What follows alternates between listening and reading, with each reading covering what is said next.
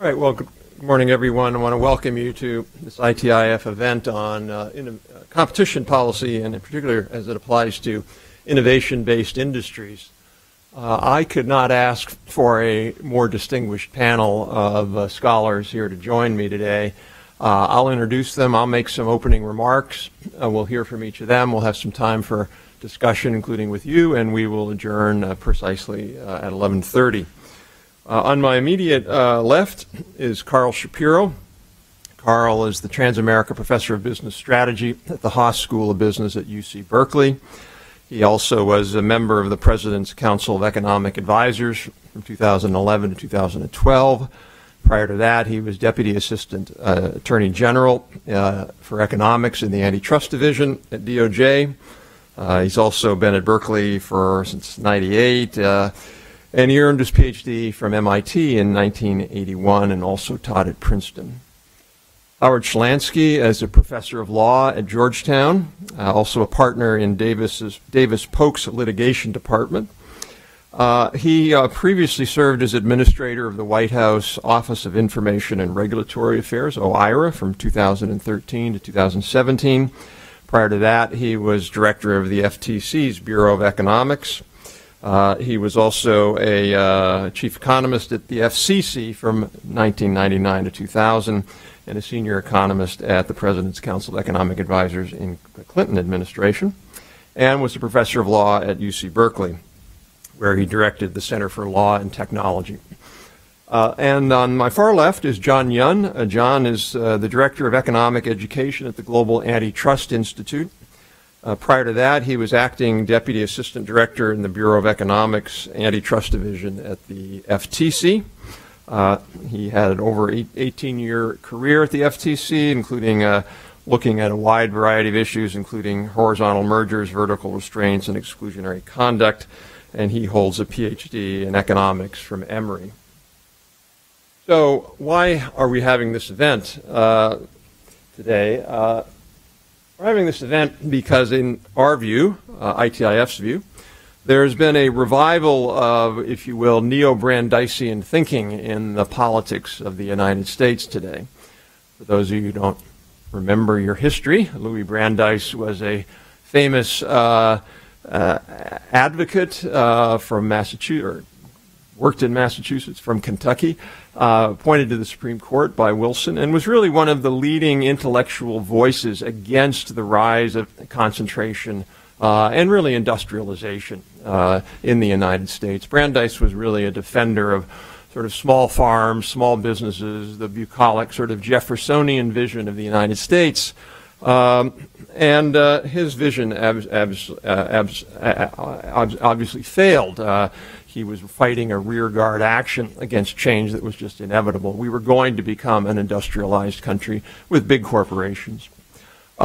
Today, that vision has been resurrected. You see people like Senator Elizabeth Warren say, quote, "In America, competition is dying. Consolidation and concentration are on the rise." Barry Lynn and Phil Longman at New America write, "The degree of consolidation in many industries today bears a striking resemblance to that of the Gilded Age." Nell Abernathy, the Roosevelt Institute, applies this thinking to the tech sector, and she writes, "Perhaps most alarming is the tech sector, where a combination of network effects, outdated laws, and permissive regulation have enabled a handful of companies to consolidate vast control." Now, with the exception of perhaps that statement, the prior statements are simply wrong. There really has been at best a modest increase in consolidation, but really nothing that I would argue, we would argue, is alarming. So this notion that sort of consolidation is rampant, and if in sort of economics terms, if you think about this, there's what's called the C4 ratio, where the top 4 firms in any industry have, it's the ratio of how much they share. Those numbers are not historically high for most industries today in America. The problem with, I think, the way this debate is shaped is that the neo-Brandeisians have this view of the world that bigness is only achieved through unfair means. Brandeis himself believed that, where he argued that the only reason large firms could get big was that they did something nefarious. As Tom McGraw, a scholar, prominent historian who studied Brandeis, says, by his frequent references to the curse of bigness, he meant that bigness itself was the mark of Cain, a mark of prior sinning. So when you look at a lot of the discussion today about size, you see it all in the sense of size and concentration are negative, and they're achieved only or largely by nefarious means. You also now increasingly have neo-Brandeisians just reject what is sort of fundamental that you learn in week one of industrial economics, which is economies of scale. Matt Stoller, who was at New America, working with Barry Lynn, he said, I'm increasingly convinced that the biggest con in business history is the notion of economies of scale. So all three of our scholars here are con men because they've all argued that there are economies of scale, as virtually every single economist who studies industrial organization acknowledges there are economies of scale. Yeah, by some originalist. So actually, the originalist probably was the Boston Consulting Group, who wrote a famous book, Perspectives on Experience, back in the 60s, where they argue that more experience, in other words, more output by a firm reduces cost because of experience, because of knowledge and experience. The Obama Council of Economic Advisors, this may have been Carl's language, but wrote in an issue brief that scale efficiencies are one possible reason for an increase in concentration. In other words, companies are getting more efficient, and that's a good thing. The BLS recently had a study that said mergers are found to have a positive impact on total factor productivity growth, accounting for 0.36 percentage points of TFP growth in the 2000s. So there's clearly something beneficial that we should at least acknowledge. That's not to say that you want industries with a C4 ratio of 100, nor is it to say that large firms can't use or abuse power in ways they shouldn't. But it's very different than the current argument. One of the reasons I think we have this discussion is that competition policy is not a science, nor is economics, and so you have sort of schools of thought, if you will. I won't go into a lot of details. This is a report that I think is back there, but you have essentially what you could argue are four schools of thought. Populist would be kind of a Brandeisian view, which is really about democracy and fairness for consumers. You have the Chicago School, which is really fundamentally about consumer welfare and allocation.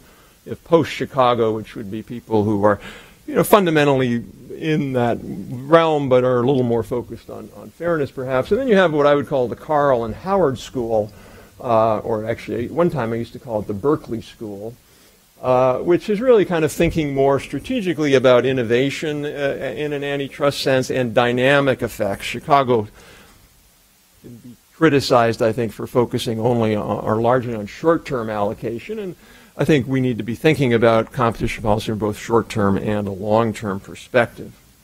So, for today's focus, I think the really key thing to understand is that a lot of the neo-Brandeisians are bringing to the debate a view of the world that maybe makes sense for the dry cleaning industry or the haircut industry or industries where there really are very few economies of scale or network effects or really innovation. But that's very different than innovation industries. And I think we have to understand that there's a lot of fundamental difference between innovation industries and sort of normal or non-innovation industries. And I would argue there are really two kinds of innovation industries. One are, if you will, is a little bit of a simplification, but R&D intensive industries.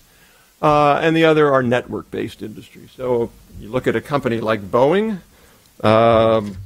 Boeing is a company that has to spend a lot of R&D to be able to produce a product. You look at a company like Facebook, they do R&D, but the real advantage for Facebook is it's a network industry where the more users means more value for both sides of the equation. So how do we think about R&D industries? Well, one is the importance there is to recognize that while these companies that have market share may look invulnerable, in innovation-based industries, there's a notion of what some call Schumpeterian competition, after the term what Joseph Schumpeter termed.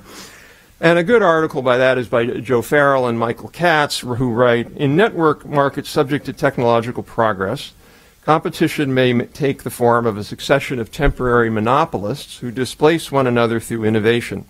Such competition is called Schumpeterian rivalry. In other words, the risk to some of these companies is not at the margin. It's by somebody coming up with something brand new.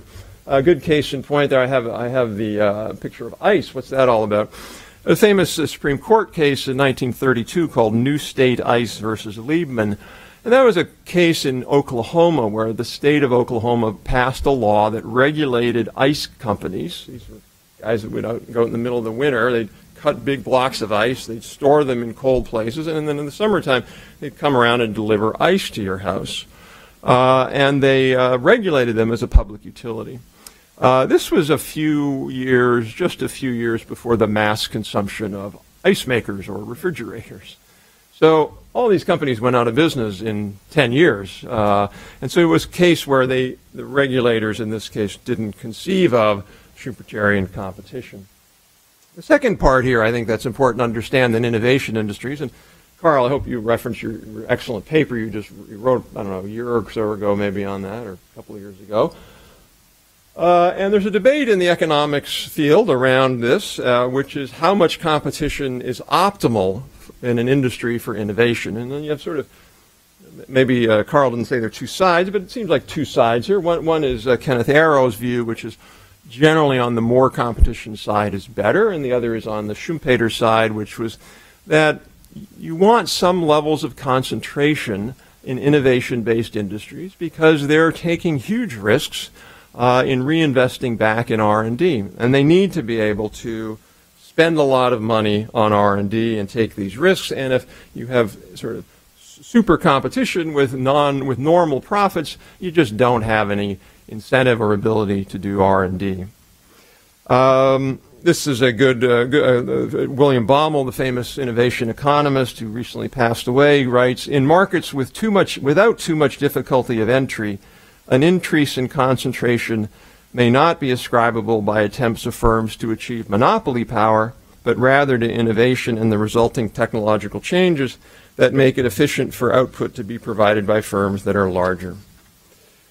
So the other, and there's a sort of very, I guess, highly debated point in industrial economics around the inverted U. So the notion of an inverted U when it comes to concentration and innovation is that there's a sweet spot.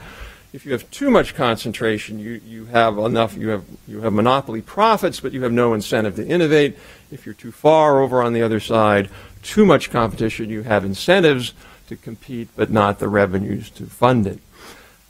I think there's a good evidence that inverted U is real, and it's kind of like the Laffer curve. You can argue where on the Laffer curve you start to tilt either way, but I think it's real and it needs to be taken seriously. Good study recently by Paroma Sanal and Linda Cohen found that electric utility R&D declined by 79% after U.S. electricity markets were restructured to make them more competitive. So we got the benefits of competition in electric utilities in the sense of lower prices, but at the cost of reduced R&D and future innovation. Okay. So the second set of industries really are what you call network-based industries, where the more users you have in an industry, the more valuable the industry becomes. Good example, a case in point, is social media, social networks.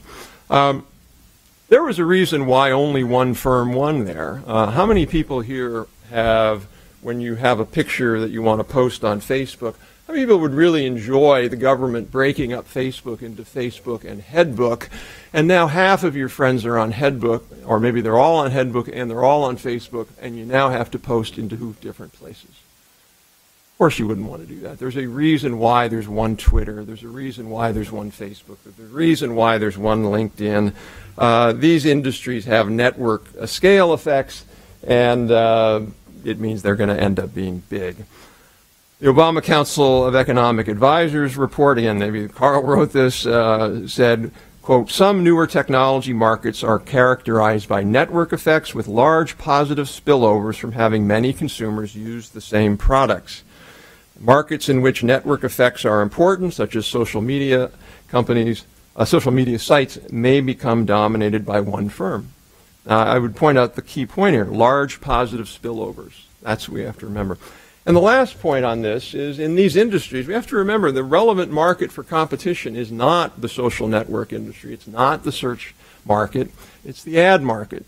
So when we're talking about free service industries, which give their services away for free, the market that we have to be thinking about is there competition in the ad market. Do these companies have unfair market power to enable them to get supernormal ad revenues? And I think the answer to that is no.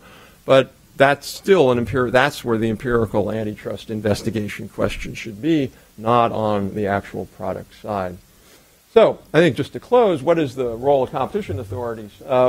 Number one, recognize that innovation industries are different. And we should have a goal, in our view, in society to maximize innovation for the welfare of the economy and consumers.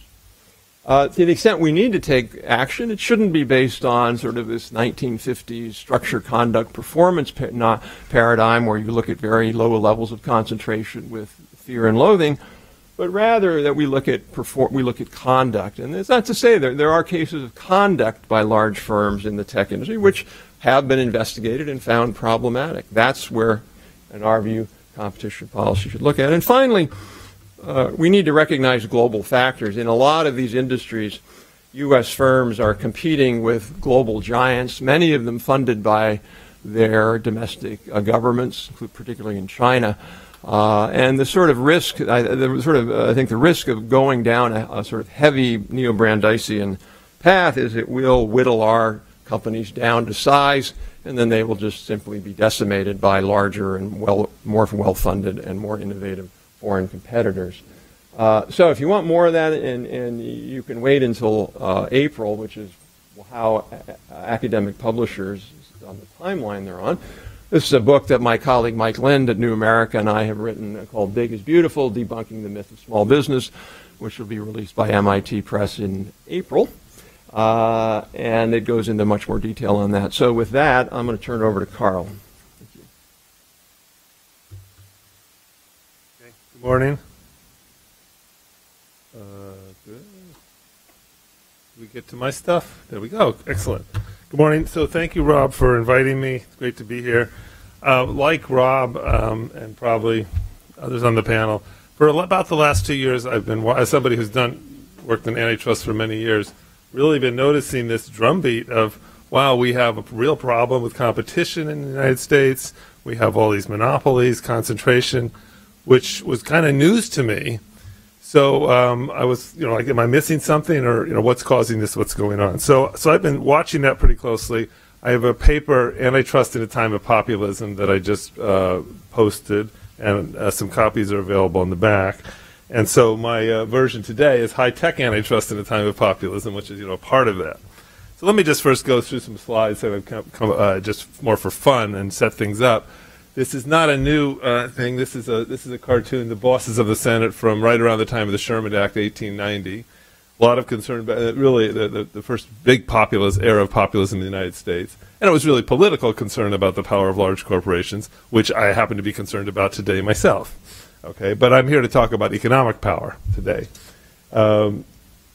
Here's Standard Oil, gobbling things up. And first, one of the very first really big Sherman Act case around 1911 was the Standard Oil case. It was broken up. Right. Now we can spin the clock ahead. Today's octopus-like imagery is Amazon here. But what's interesting, even if you look at these cards, this is from The Economist. You see the top one is serving the consumer, right? That's like bringing everything to you on a platter. But of course, the competitors are all tied up. So, that's the dynamic. I mean, if you had to put in a cartoon, Amazon and, enormous growth. Okay, so that's one company, obviously, of the large tech companies that The Economist featured. And this is also The Economist, this consolidation, high profits. The little one, okay. So we're getting this imagery. Maybe our book covers. You like that one? Okay. Where am I in this? I'm on one of the little figures there below. Okay. New York Times. Competition doesn't exist anymore in a lot of markets. It's relating this to inequality. Again, I mean, look at that language from The Economist. They're not exactly a communist organization, right? I mean, the rise of the corporate class that threatens both competition and the legitimacy of business. I'm like, whoa, like this is serious. Okay, so what's going on here? Again, the imagery, the superstars, more of the tech sector. This is about a year ago now from The Economist. And the notion that it's very hard for small firms to make it, okay, because the big ones are blocking their entry. Okay, so all right. So I said, look, let's take a little closer look at the data everybody's looking at. Let's take a deep breath and look at the evidence. And at least from my experience with antitrust, what do we really make of that? And frankly, I was coming at this from the perspective, am I missing something? Are we missing something? Do we need to kind of step up the game here? Okay, or is this just something else going on in the press? Okay, so The Economist has a very nice feature. This is about a year ago.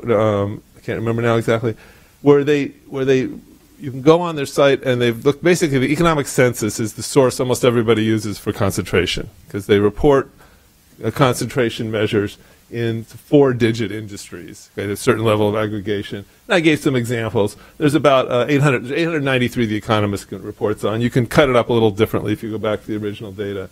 But these are things like health insurance, motor vehicles, pharmaceuticals. Now, something like that, pharmaceuticals, that's not really a market, that's a sector.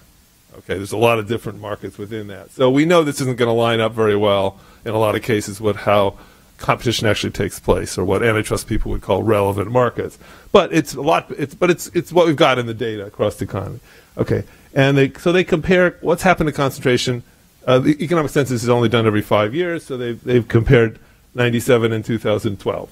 Okay. And the diagram here, it's a little hard to read, but the horizontal axis would be the 4-firm concentration ratio in 1997, and then the vertical axis is the 4-firm concentration ratio in 2012. So if stuff is above the 45-degree line, it means there's been an increase in concentration. Okay, and the colors are the sectors, and the size of the circle is the commerce in that sector. Okay, the big circles being more. Okay, so you can see that there is some drift up. There's more circles above the line than below, but a lot of this, if you look at it, the maybe not be able to read, but the 4-firm concentration ratios, almost all these sectors are below 50. Okay, so just take that. The top 4 firms may have 40 or 50%.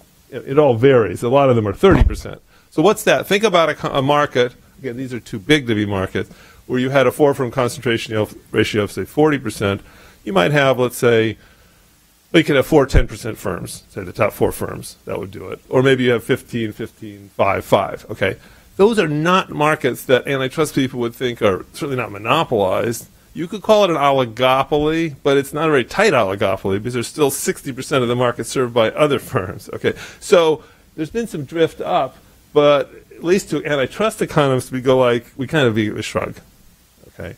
So this is being reported, but when you actually look at the numbers, there's not really that much there.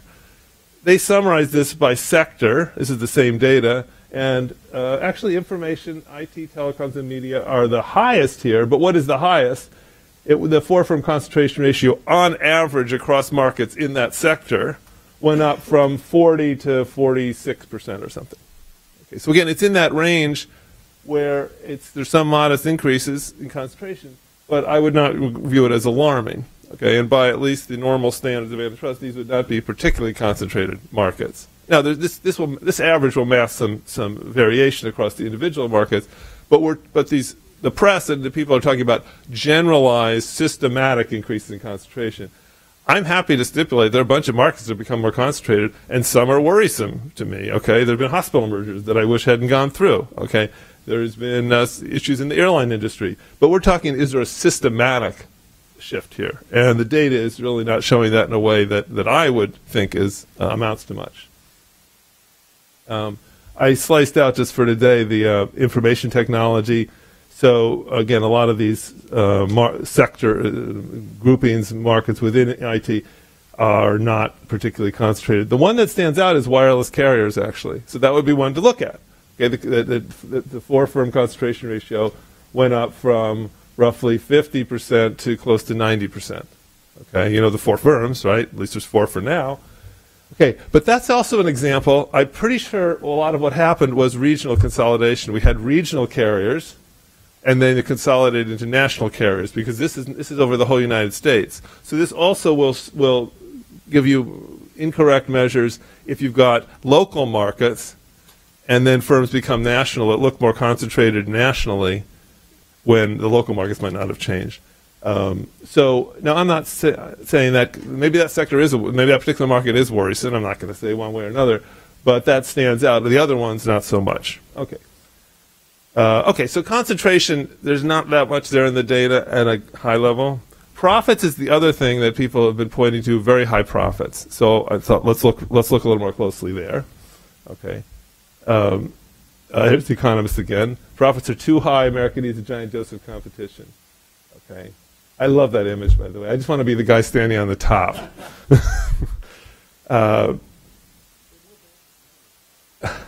So I went and looked at the data, okay, which most of these people I don't know bother to do. So this is corporate profits as a fraction of GDP, right out of the national income accounts. Okay, so there are some measurement issues as always, but this is what gets reported. 85 to 2016. So I would say there's a significant increase in reported corporate profits. If you look at the average over the first 10-year period here, it's around 7 to 8% of GDP. And the last 15 years, you got a dip in the Great Recession, to be sure, but it's generally been in the 11, 12% range, 10, 11, 12% range. That's a 50% increase, right, from 7 to 8% up to 10 to 11%, or 11 to 12%. So there is, I think, a significant increase in corporate profits. That's interesting. I'm wondering what's going on with that. Oops. Sorry. What happened? I somehow jumped ahead. Don't look. You're not supposed to see this. What the heck? How did I even do that with this ad? Almost back. I'm trying. Okay. We're good. We're good. Okay, so let's look by sector. Okay. Again, 98 to 2016. See, I'm like, where is this big increase in profits happening? Okay. Again, same data, but broken out by industry. And this is worth taking a moment to look at. So take the big ones. Manufacturing was, again, this is share of all the corporate domestic profits by sector. Okay, so the overall went up from, let's say, 7 or 8% of GDP to 11 to 12, but what's the distribution? So manufacturing definitely went down from about 30% to 22%. That's not surprising because the manufacturing sector has generally declined and, of course, faced a lot of competition from imports. Okay, the thing the one that's really gone up a lot is finance and insurance. Okay, which I think is something to think about. I don't know whether it's a competition issue, but there's a lot of money being made in that sector, and one would naturally wonder, is the contribution to our economy commensurate with the profits that are being earned? Okay, I have some issues about that. But looking, anyhow, you could look more generally. I'll just flag information here, going up from 5.3% to 7.8%. And I just so we know that's what is information, I put the subcategories there at the bottom. Publishing, software, motion pictures, sound recordings. Does include information and data processing services, telecom. So that's what a lot of what we're thinking about high tech would be in there. Probably,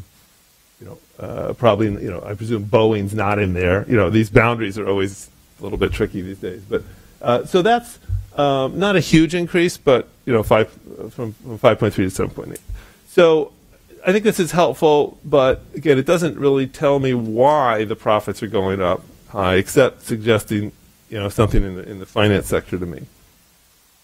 Okay, so look at it. So the concentration stuff, it's kind of not that much there. The profits, I think there's really something here in the data. So there are questions. I don't have answers. I have maybe hypotheses. Yes, why did corporate profits grow so much? Are they persistent at the firm and industry levels? I'm not really sure. There's some mixed evidence about that. I'd like people to look at it.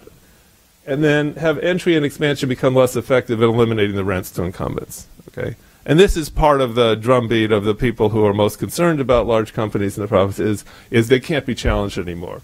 As opposed to the position Rob just articulated, which is when technology is changing, challenges are often coming, even if you don't see them. Okay. These, I think, are the big questions. I I tend to think the other thing in the tech sector, you could not just look at the profits, but of course look at market capitalization, which are through the roof. Partly that's just low interest rates, which would increase all the asset values. But it's also, I think, a recognition that it is harder to challenge some of these big companies. Okay, so I think there are some significant entry barriers, and I'll come back to that. Okay. Oh, I did it again somehow. Okay, I think I'm there.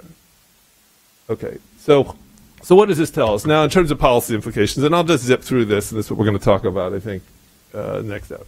So the one interpretation, the one that's been out there by the neo-Brandeisians, would be there's a widespread decline in competition because of consolidation, entry barriers, exclusionary conduct. This is contributing to productivity growth and inequality. Okay. Now, the trouble with that is the concentration hasn't gone up that much. I'm looking for people to tell me what the exclusionary conduct was exactly, and I don't know. This link to productivity growth seems a little bit not established. Okay, in terms of the data. Okay, contrary interpretation, or much more along the lines we heard from Rob, is look, there's growing economies of scale. So a lot of these sectors, we would expect larger firms to gain some share. Okay, and that's look, there are enormous scale economies in the tech sector. Let's not kid around. I mean, you got enormous R&D before you even get to the network effects. A lot of first copy costs with software. It's subject to substantial economies of scale. So that's not a surprise. We've known that for a long time.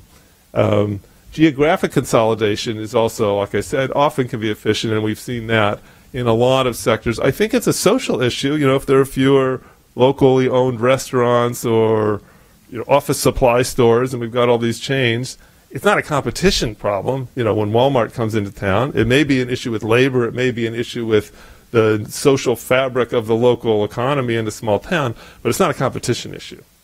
Okay? Unless Walmart's doing something nefarious, which I haven't heard about regarding on the competition side. And of course, you got globalization as well, which even increases the scale economies because there are global markets. Fixed costs can be spread out even more widely. Okay. In a lot of cases in the tech sector, I think this is going to be closer to the story. I'm not going to generalize. Different markets are different, but what's striking to me is many of the people who are beating the drums here don't even seem to be aware of this contrary interpretation, and certainly are not engaging in which hypothesis fits better, the data and the evidence. And that strikes me as just incomplete. Okay, so antitrust and innovation, as Rob said, there's a number of people calling for fundamentally rethinking what antitrust is supposed to be about. The consumer welfare standard is let's say, consensus approach to antitrust, which is, in my words, antitrust is about protecting the competitive process so that consumers get the benefits of competition. These talks about shifting away from that, I don't think nobody's presented a workable and attractive alternative from my point of view. Attacking large firms simply because they obtain dominant positions, that's something we learned long ago not to do, and have even taught the rest of the world not to do. And to depart from that would seem to me a major error. Now, I think today's large tech companies, many of them have substantial economic power. Whether it will erode anytime soon, I don't know. It may not.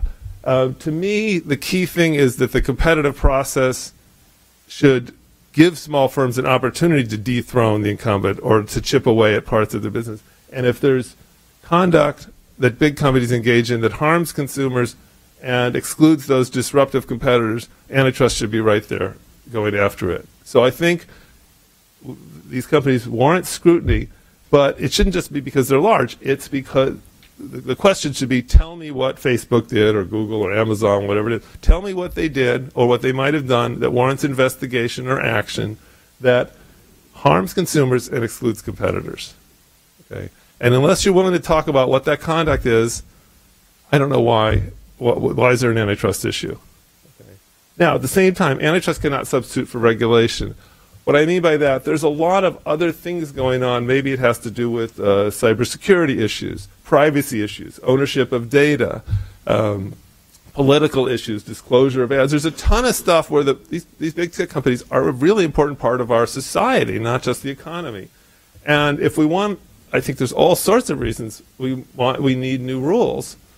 But that's not about competition and antitrust. And to expect antitrust to address that is, I think, unrealistic and actually would be counterproductive. So the fundamental problem is we need some new rules and regulations as the world's changed. And if that's not happening, people are looking to antitrust, but it's not the right solution. Okay, so for all these things. So let's not forget what we've learned. Antitrust has a specific role, should not be going after big companies, and we can't ask it to do things it's not designed to do. Okay, thanks.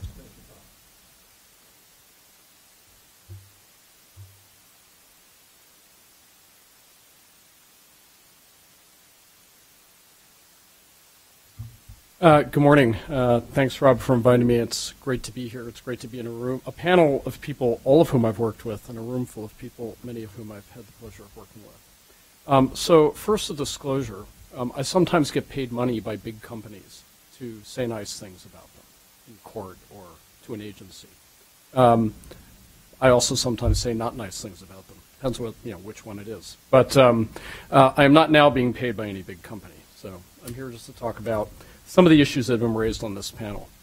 The first thing I'd like to do is strongly recommend that you read Carl's paper, Antitrust in the Time of Populism, because I think it is the best statement of what I would call the centrist, or perhaps slightly left of centrist view of antitrust, which, when one puts that view in context of the kind of neo-Brandeisian movement, as Rob calls it, that is taking place, actually starts to look like a relatively conservative position. Why does it look conservative? It looks conservative because of the points Carl just made at the end of his talk, which is that we don't yet have a better idea of what antitrust should be pursuing than the consumer welfare standard that it has pursued for decades. One can quibble about whether that has become too cramped and narrow. One can quibble about whether antitrust is making full use of the tools that it has. I'll come back to that in a moment. But in terms of fundamentally supplanting what the mission of antitrust is and what the goals are that antitrust should pursue, Carl makes a very strong case that we're actually in a very good place with sort of the received establishment and well-established views of what antitrust can do. And changing them has some real hazards. So what's going on with this debate, and why are we having the neo-Brandeisian debate? I do not think it is a simple idea of looking at antitrust, deciding it hasn't been strong enough in pursuing consumer welfare and achieving its goals, and suggesting we need stronger or broader antitrust enforcement. I think something a lot broader is going on, and I think it is a fundamental dissatisfaction with the very limited goals of antitrust. Antitrust is something that basically pursues low prices and high output, and in its more dynamic form, tries to make sure that we do not stymie the flow of innovation through anti-competitive practices or mergers, so that we get good products and services going forward into the future. So for that reason, antitrust will recognize economies of scale. They do exist. They don't always exist where claimed, but they do exist. It's why we have a lot of the very large firms that we have. Similarly with network effects. They do exist. They don't always exist where claimed, but they are a good reason that consumers like to have, as Rob mentioned, platforms that all of us use. Because you don't want to divide your friends across different phone networks, across different word processing programs, across different social media. You want to be able to go to one place. That service is more valuable the more people you can interact with. And I don't think that the neo-Brandeisians necessarily deny the benefits of economies of scale or of network effects. I think what this debate is really about is collateral consequences of antitrust pursuing its goals well. When antitrust pursues its goals well, we may get large firms, but they are firms that are getting large because they're bringing something new and valuable to consumers at a price that consumers find worth paying. When that happens, it can be very hard for a competitor that is not doing those things as well to get into the marketplace. And you can have market leadership, you can have very large firms. So you may have people talk about the breakup of Facebook, but I think what people are really concerned about is when these large platforms go beyond the economies of scale and the network effects in the narrow range of services that brought them to power and on which they became big, and become arbiters and gateways of many other markets where those economies of scale, that kind of network interaction has never been seen before. So think about Amazon. Amazon is becoming the merchant for literally everything. So Amazon is not just another place to go shop. It's not just a place to comparison shop. It's not just a place to shop if you're willing to be a little bit patient and get something in a couple of days, because they'll drone it to your house. The drone will let itself in. You'll watch the drone on your smartphone letting itself in. It'll probably leave you flowers, feed the cat, and leave you far better off. And you've never had to leave your office. So the concerns that I think are coming up in the neo-Brandeisian market are that or argument is that the very policy weapon or policy enforcement institution, antitrust, that is supposed to create consumer welfare is in some other ways making people less powerful. We're getting lower prices, but we are losing control over who we deal with. We are losing control over the nature of the jobs that we hold, because the productive efficiencies that underlie a lot of these big firms have consequences for jobs. And we're also losing economic opportunity in the sense of being able to start a small business and have a chance of making your small business work without dealing with some significant gateway. You want to start a newspaper, you better make sure you're getting your news linked and sent around on Facebook, or that you're easily found on Google. You want to sell something? That's great. You got your own drones that'll let themselves into people's houses and feed the cats and leave everything nice and neat? Maybe not. So maybe you have to deal with Amazon. I am not saying that these arguments are necessarily correct, but I think those are what underlie a lot of the current debate. So the debate isn't so much about antitrust not doing its job right. It's that doing that job right has collateral consequences, and antitrust, and this is where I disagree very, very strongly with the neo-Brandeisians, antitrust needs to take those collateral consequences into account and think more broadly. Now, that would be a very alien kind of thing for a U.S. antitrust agency to do. How would a U.S. antitrust agency, and would we even want them as a matter of democratic principle, to balance low prices versus high wages? You've got winners and losers there. I may get really, really low prices from Walmart. There's a reason I get really low prices from Walmart. Walmart goes out into the market as an extraordinarily powerful buyer and tells people what they're going to sell at Walmart, what price they're going to sell to Walmart at. And next year, that price is going to be 2.4% lower, or whatever it is. So what does that manufacturer do? That manufacturer, that producer, goes back and has to squeeze costs out of its system. Mechanization, scale economies, substitution of capital for labor as we get more efficient kinds of automation. All of these have impacts that people might point to and say, wait a minute. So I can buy the pickles for $3.69 for a giant barrel, but I can't get a job that is stable, where I have control over my life, where I can invest because 5 years down the road I'll know I still have the job. Again, I'm not saying these arguments are correct, but I think these are the sentiments that are driving the current debate over antitrust. So I don't think this is about simply big is bad in the old way of thinking that big is bad. I don't think this is necessarily a denial, except by all but a few fringe thinkers, of the existence of economies of scale. I think it's a recognition that they do exist and they have serious consequences. So the real question is, are these consequences real or perceived? And to the extent they are real, how do we deal with them as a society? There is conflicting data on whether or not the problems are real or perceived. And I will not get into the debate right now about real incomes and how real incomes have changed across the economic distribution. You'll have people argue that real incomes have actually meaningfully declined for large sectors of the population, that even if the incomes have increased, the costs of living and the instability of their lives, of people's lives, have offset those increases. You have all kinds of debates there, but I think we have to have a serious, sober debate, much like the one Carl has brought to the questions of concentration and profit increase, about the income inequality, degradation of work. But let's stipulate that it exists.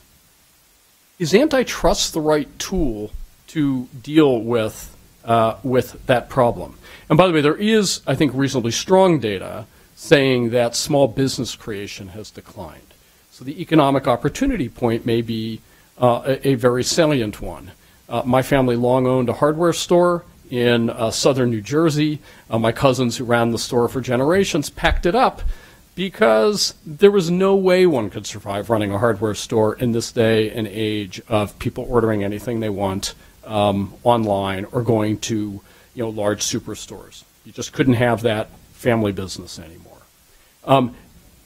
Why would you enter such a business now? A business you might have started in 1950.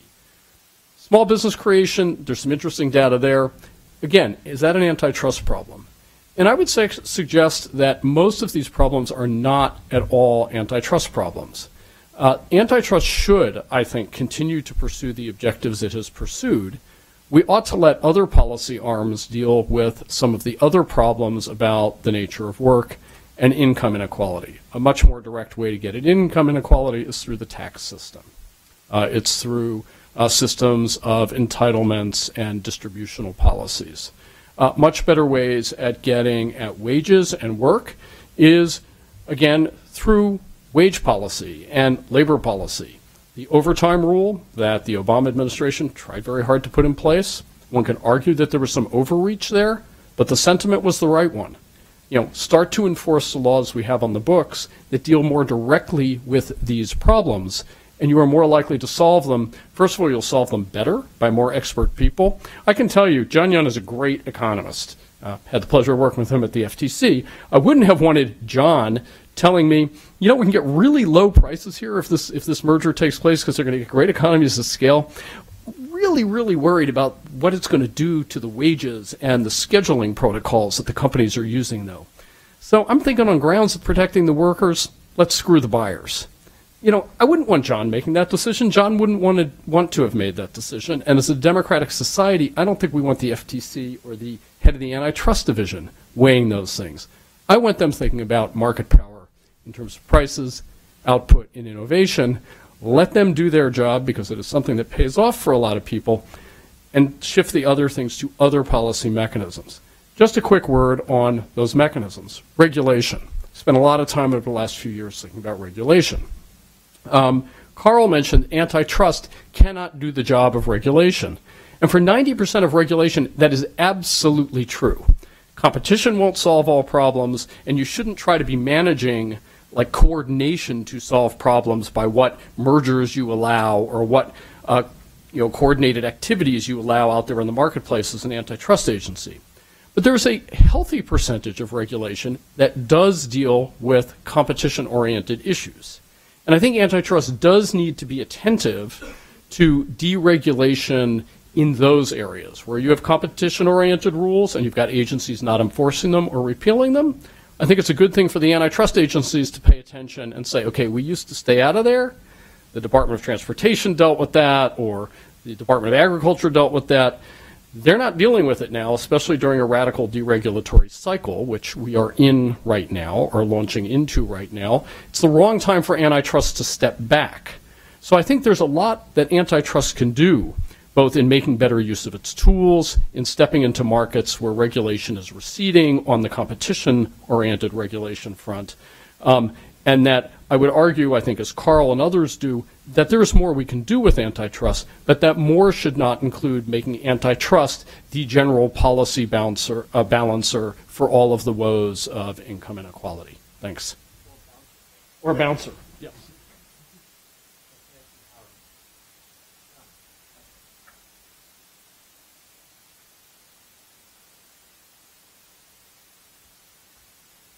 Hi, good morning, and I find my role here today is really just to pass the ball to these guys, but so I'm going to keep the remarks fairly brief, but I have just sort of two broad points I want to make. One is, what's the genesis and origin of sort of this movement to maybe change the standard of antitrust away from the consumer welfare standard that we're familiar with to something different? And there's different strands of it, but generally that's the flavor of it. I think there's sort of two sort of things behind it. One is this populist notion which Carl and Howard both mentioned, and there's assigning sort of virtues to smaller businesses and vices to larger ones. And large defined not just in terms of your top of the HHI table, but you're just large in an absolute sense as well. That sort of two components of sort of big in this context. And populist has been with us for a long time. This notion is a strong prior that I think your average consumer has. There's nothing necessarily wrong with that, but the problem is that having facts and disseminating those facts to those consumers is difficult, and things that Carl did today informs us about these issues, but it's hard to really, get a lot of distribution for that. So the second strand, I think, is sort of a political economy strand, though, and it's one of why is there a call for a change? And I think at least one component of that is competitors. Competitors lower on the table. Naturally, you're going to have winners and losers whenever you have market competition. And when you're at the top of the table, almost by definition, you're winning more than you're losing.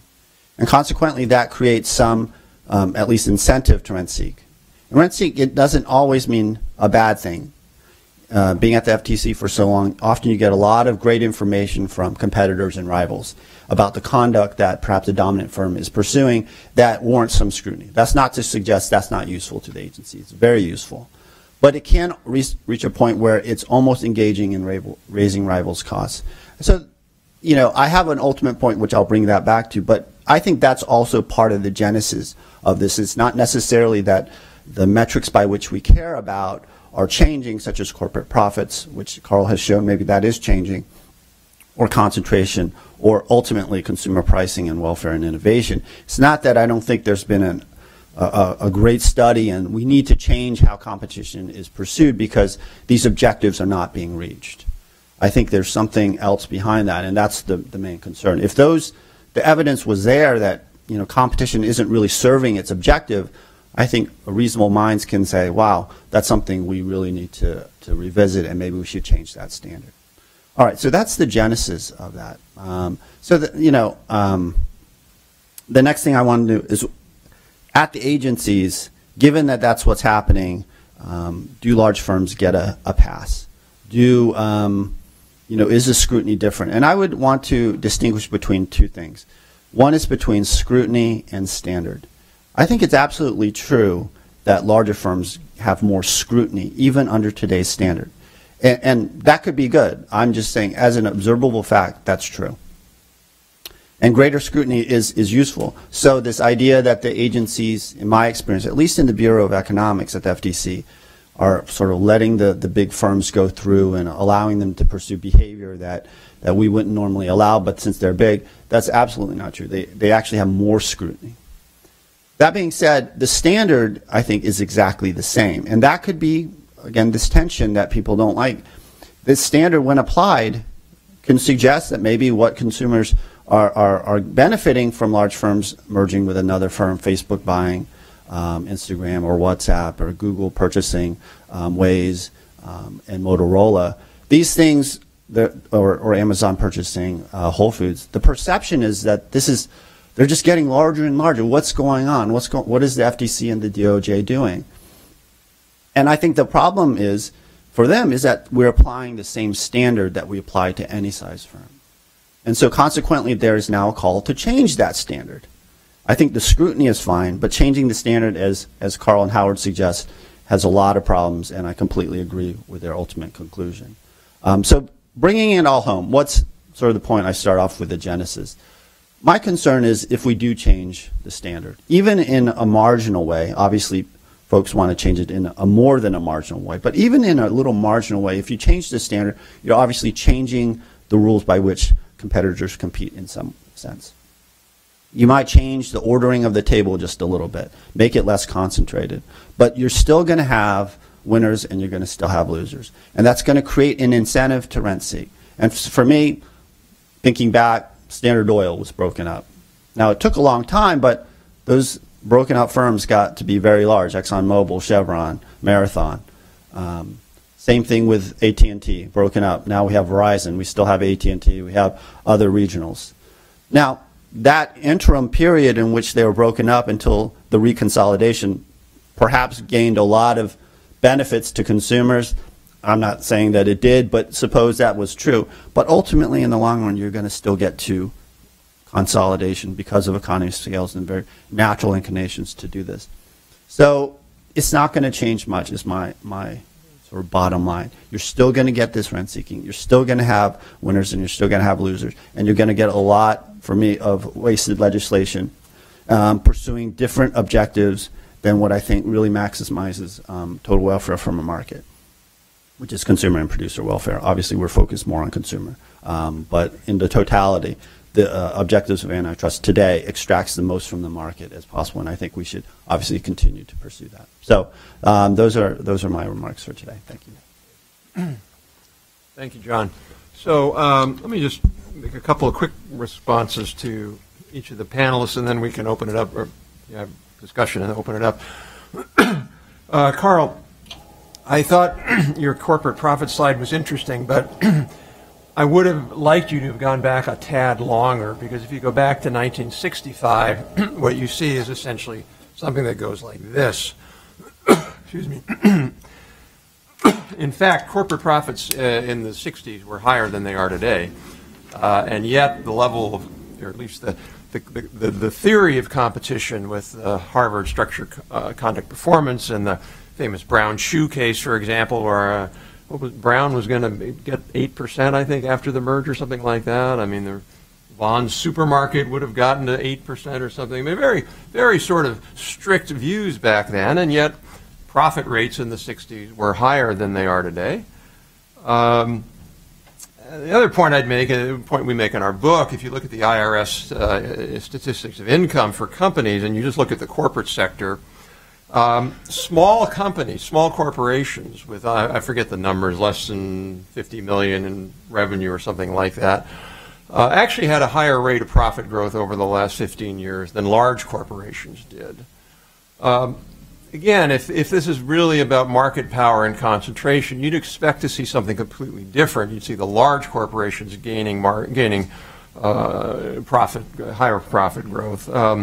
So I think that those are important to look at. The other I think that's important to look at is the recent OECD work on productivity, where they found really around the world, and this isn't a U.S. issue, that if you look at the same industries, controlling an industry, that what you find is basically the top 10% of firms in any industry, or a lot of the industries, have seen robust productivity growth over the last 15 years, and the other 90% have seen much slower productivity growth, which really explains the stagnation or slow productivity growth in the developed world. They also found, there's other studies that found that those that higher productivity growth is related to higher profits. So in that case, those companies, if you will, deserve higher profits because they're more productive. And I think the question there is, why aren't other firms doing the same thing? Howard, you also mentioned Walmart, and Carl mentioned Walmart. I just have to throw that in there because one of the points we make in the book, we look at wage levels by firm size in the U.S. and around the world, and I've come to the conclusion it's sort of more of a consensus in economics than supply and demand curves. I mean, virtually every study shows that, on average, large firms pay significantly higher wages than small firms. And that's true in retail. For example, Walmart wages are 20% more than average retail wages. So in the case of Walmart, they may be getting their benefits from the supplier base, but they're certainly not getting it from their own workers. They're passing some of that high productivity on.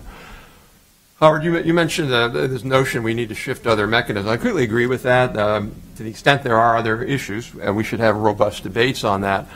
The evidence we provide in our book, you can dispute it or not, but a number of scholarly studies have looked at, are big firms more, do big firms contribute to inequality, income inequality? The answer is no. There's a nice study, unreleased data by BLS that shows that at least at the establishment size, large establishments have the same 90-10 ratio. In other words, the top 10% and the bottom 10% of workers.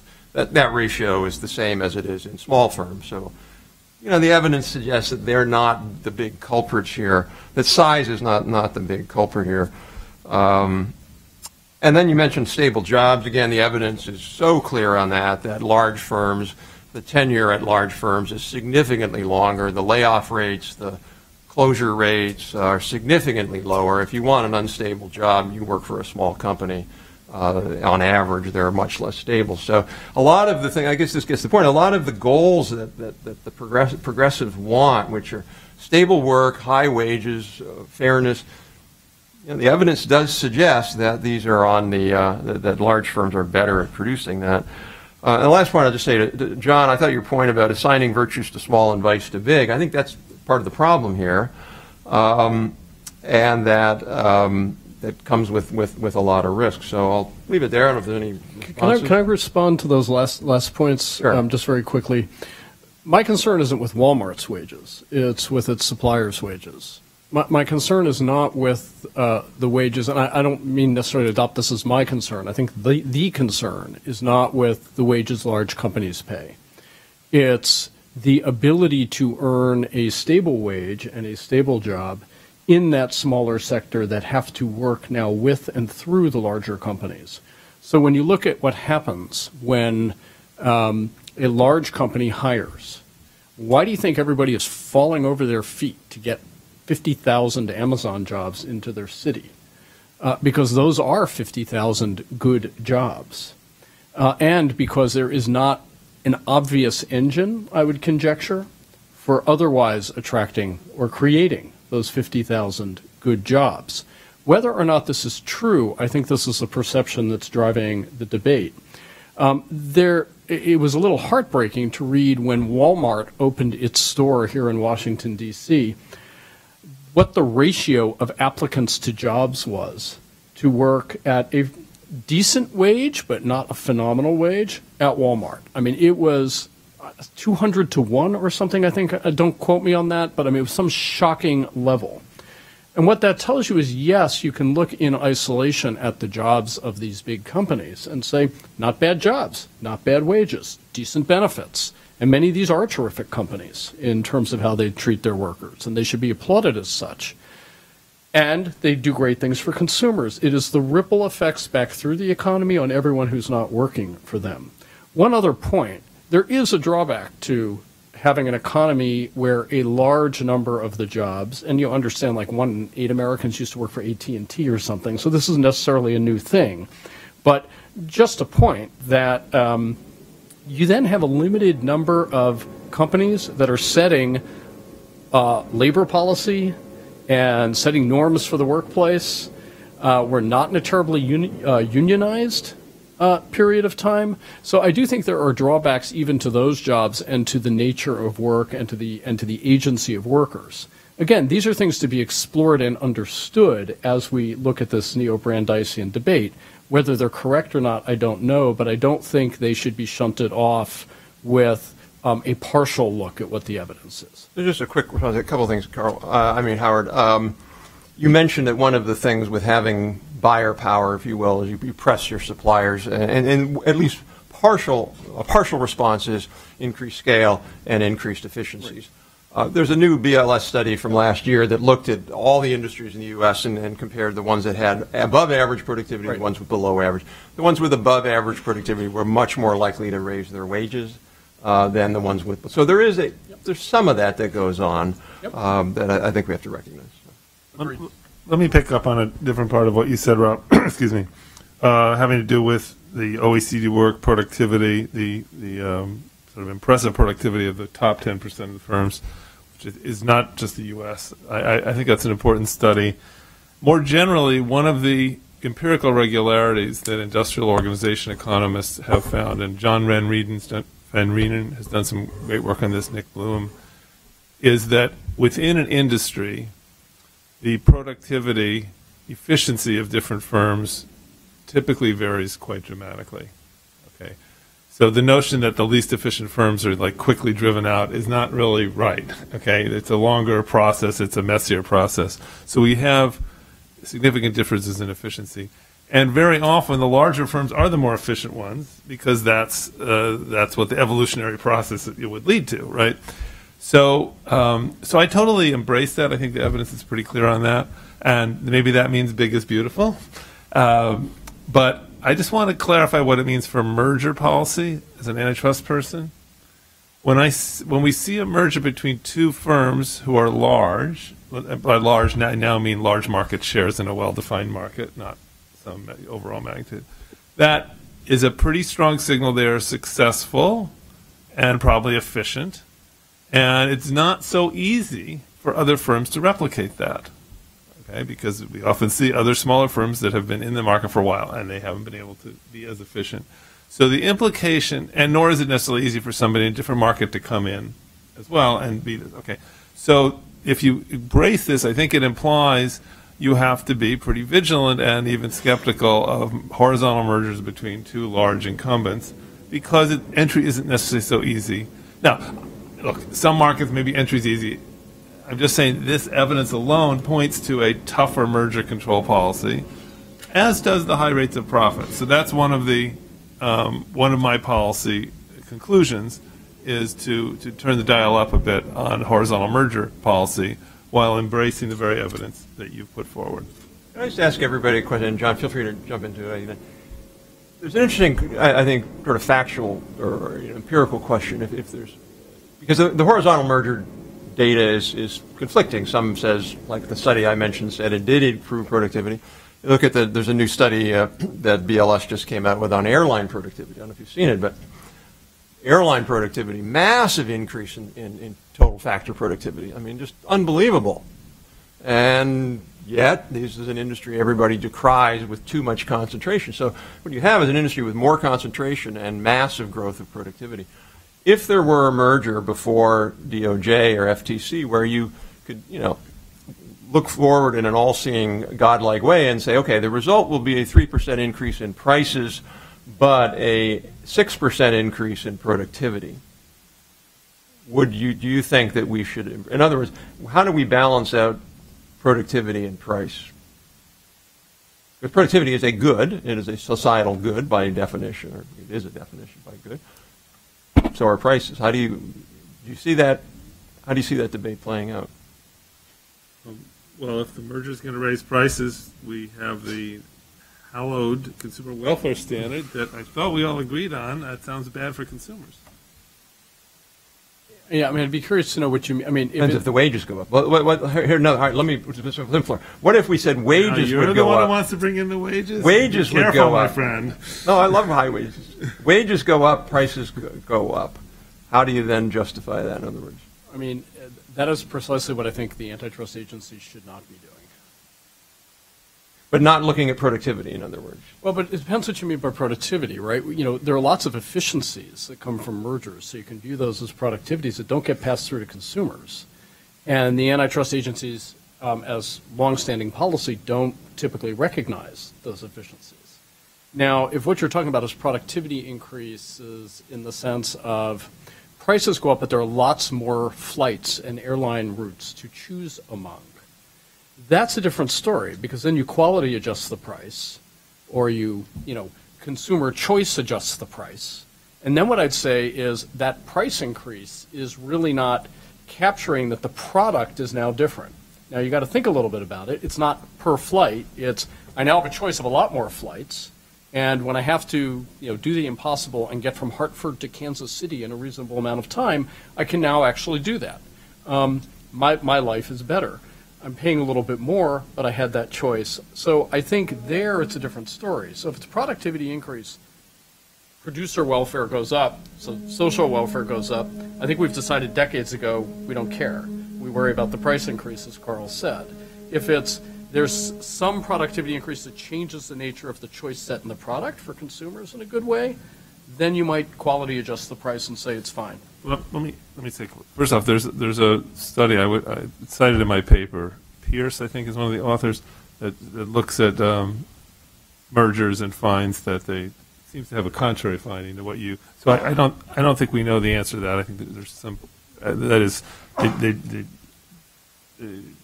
don't improve productivity, some of the horizontal mergers. But beyond that, I would say at the antitrust agencies, at least, if you have a merger and you say, look, it's going to increase productivity significantly, then you can argue why it will lower price. Because you've become more efficient, you're going to pass through some of those cost savings to consumers.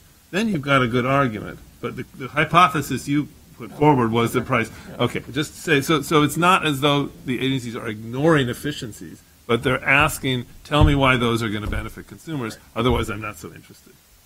John, did you have any thoughts? No, that's exactly right. I mean, when I hear productivity goes up, that tells me you're squeezing more output from less inputs, and so that affects costs, and cost goes down. But what you posited, as Carl said, the price is going up predictedly.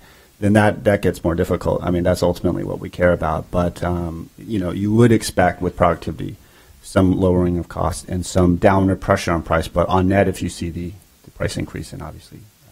Why don't we open it up for any questions you want to jump in? Raise your hand and wait for the mic, and please identify yourself.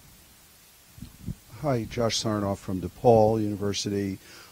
Focusing on the issue of the relationship between regulation and antitrust, which I think is the right question. I had three concerns that I hope you'll respond to. The first is particularly for network industries. The scale economies are good, but they have clear innovation effects, particularly by locking out sequential innovation because of the barriers to entry into particularly again for network industries. And what happens is consumers aren't going to switch, and therefore when other entities make innovations that relate to this, those companies end up getting bought out and integrated rather than being able to compete. We used to do regulated industries regulation for price and quality. We don't do that anymore. So there's a direct connection between the desire to use antitrust and the lack of regulation.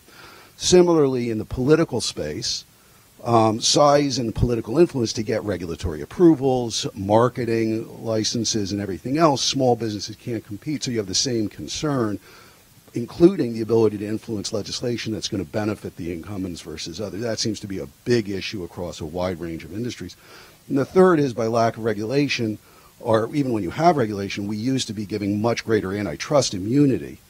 And therefore, the idea is that we now are looking to regulation to do the stuff that antitrust should have done. So in patent law, you would look to patent misuse doctrine, but it's totally moribund.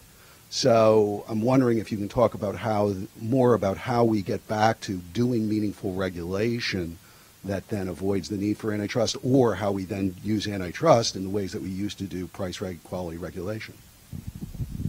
All right, great questions. I'm going to take a swing at them in reverse order. The barriers to using antitrust in regulated industries have actually only gone up doctrinally in the last 15 years as a result of the Trinco and Credit Suisse cases. Can you get the mic a little closer? Oh, sorry. And if one were to interpret those cases broadly, what it would mean is anywhere that you have sort of a shadow of regulation that affects competition, you would keep the antitrust claims out. That would be a broad reading of those cases, but it is a concern. So I think the problem isn't so much that regulation can't come in where there's just antitrust. That's a political problem. There's a doctrinal problem going the other way.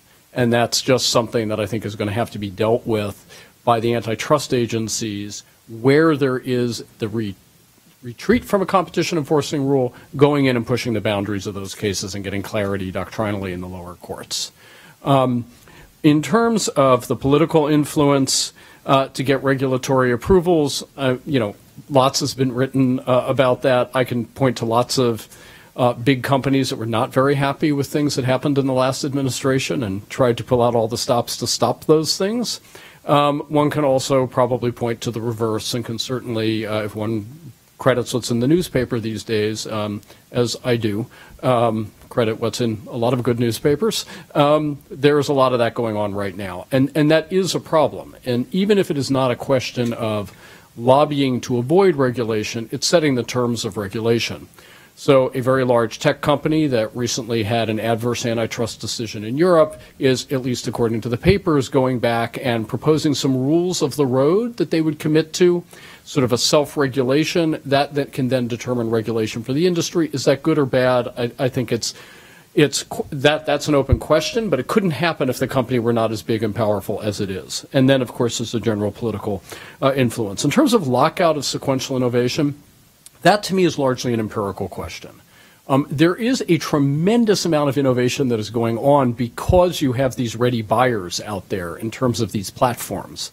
And so maybe being the parent of a college student who, works with friends on coming up with these ideas, I'm particularly attuned to this, but they all think it's great that there are all of these huge buyers out there because all you have to do is create something sort of neat, and you can do pretty well selling your idea or at least getting hired by these companies because you've shown some talent.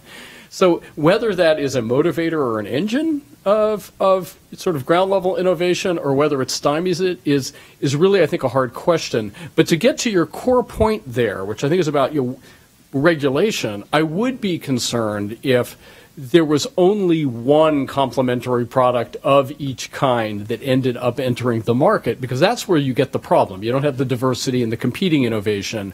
And that's where I think antitrust can play a good role in terms of, are you vertically discriminating? The vertical side of antitrust has been in comparative disuse.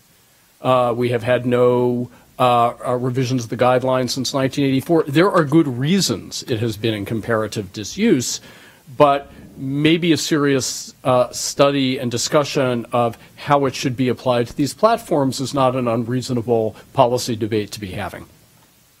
The only thing I want to add is just a discussion of network effects, and you bring up a very good point, and how strong a barrier is it. And it will depend on the industry, so I'm not suggesting it's a blanket thing. But what I do push back on is that when you see network effects, it's just a barrier.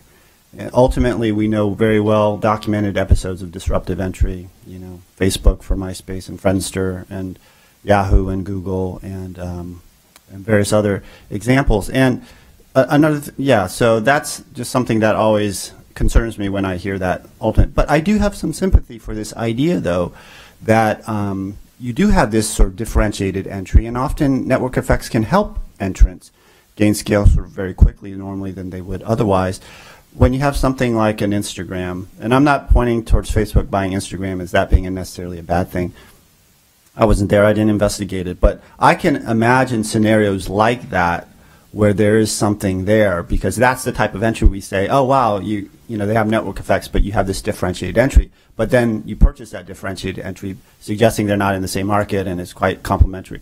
That's where I'm like, okay, maybe we could ratchet it up a little bit, because you can't say both arguments that network effects is not there and you have differentiated entry, but then when that happens, you let them buy it. So that's just something that's interesting. On this last point, I think there is some feeling, maybe fear, that the wild and fluid internet ecosystem has this congealed a bit, right, with some of these really big, really valuable companies seeming like they're very hard to displace and they control a lot of space. I don't really know whether that's true, because I literally look out my window at UC Berkeley, look out and see San Francisco, and like it seems like there's so much activity. So I just don't know the answer to that, but there's that feeling, okay? And as you point out, getting bought by these companies is a big draw. It's true historically, that industries do tend, the automobile industry, there were a lot of automobile companies, and then it narrowed down because of scale economies. So, and then it was thought to be an oligopoly that was kind of worrisome until we had more foreign competition. So I just think we have to keep our eyes open on this. The main area in policy that I think it relates to, and I address this in my paper, is whether we would have tougher control on the big incumbents buying companies that could become threats in the future. That would be the potential competition doctrine, which I favor somewhat reinvigorating. But you don't want to go too far. It's a tricky area. I just add quickly, I think there's a sort of common view that big companies are the only ones that have power in Washington. And I would encourage you to look at the real estate and realtors industry or the contact lens optometry industry. Both of those industries have used the fact that they have hundreds of thousands of local people in congressional districts to push for very, very anti-competitive laws that make competition in realty hard, make competition in contact lens hard.